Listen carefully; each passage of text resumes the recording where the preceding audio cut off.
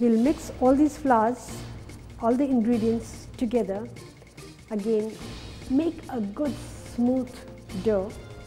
Keep it for a good 65 minutes covered with wet muslin cloth to rise. Use ice cold water, remember that, not to use warm water. We are going to use 700 ml water to make this dough. Another optional you have is almond milk, 2 tablespoons of almond milk to make it richer. We'll make the dough tightly, keep it for 65 minutes, check it. If it's risen double, it's perfect.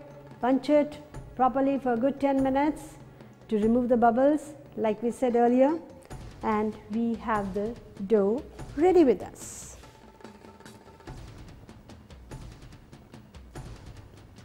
Here we have dough which I have already put it in one of our can here.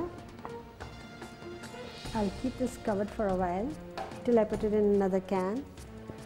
Grease the can all the 4 sides, put the dough properly into it and brush it with olive oil on the top.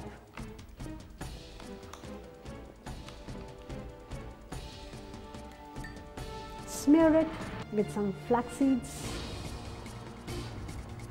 Give it a good look, good shape, and enhancing more nutrition to our bread. Yes, so we are going to bake it into my preheated oven where already one bread I had put and it's ready. I'm going to remove it for you. The bread is going to take almost 35 to 40 minutes to bake.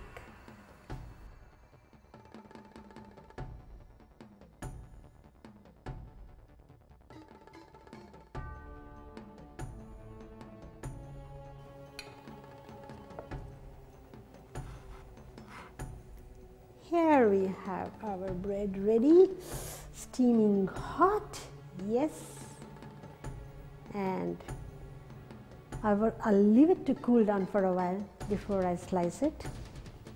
And what I have already sliced, a multigrain bread ready for you, is here.